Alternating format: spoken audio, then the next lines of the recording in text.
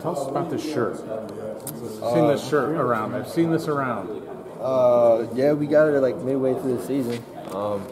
Something I know we were on a roller all the time, so just like, keep the train rolling, you know. Just keep on going. That's like it's really simple, but yeah, just keep on going. I got over here late. Have you decided anything about next year? No, I have not decided. I know I have like a month to decide. So, Do you have a time frame when you want to make a decision? No, not really. I'm probably gonna wait like kind of last minute. To when? Kind of like towards like the end of it. So you're gonna wait after the bowl game? Yeah, probably after the bowl game. What are you weighing? Who are you leaning on to make decisions? I got people in the building. I got family, scouts where they feel like I will be right now, and yeah. What kind of feedback have you gotten from scouts?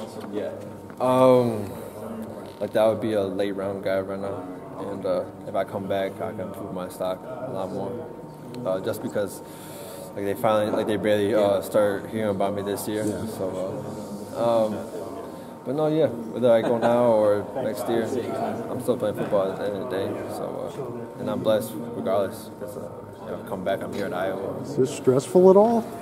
It can be if you don't you just don't really control it. You know, in the sense of just think about it too much. Yeah. Have you been able to push it out of your mind and kind of just play football? Yeah, at first it was like on my mind a lot, and now I'm starting to lay back. It's got to be cool to be in this position, considering it took so long for you to get on the field here. Mm-hmm. No, yeah, it's definitely a position I always wanted to be in, especially as a kid. So no, I'm here now. So I'm just enjoying it, and I'm just gonna do what's best for me at the end of the day. How much are you guys talking about it? The group of guys that could come back, Jay and. Yeah, we've been talking about it. What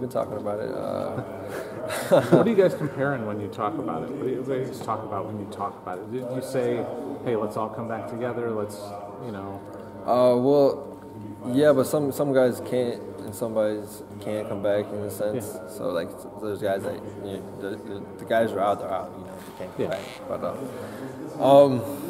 yeah, guys are getting old too, so I can't say too much for them. I'll let them say it for themselves when you guys interview them. But the guys are getting old,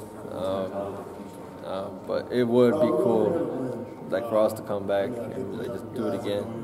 That's like the biggest thing why we all want to come back, just to do it again and play for each other.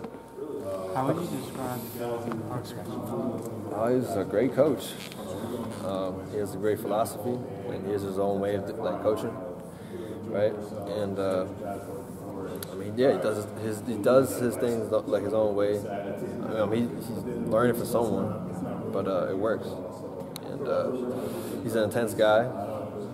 He can be intense, but he can also be the opposite. So no, he's a great coach. He knows what he's doing, and he's finally getting the credit that he deserves.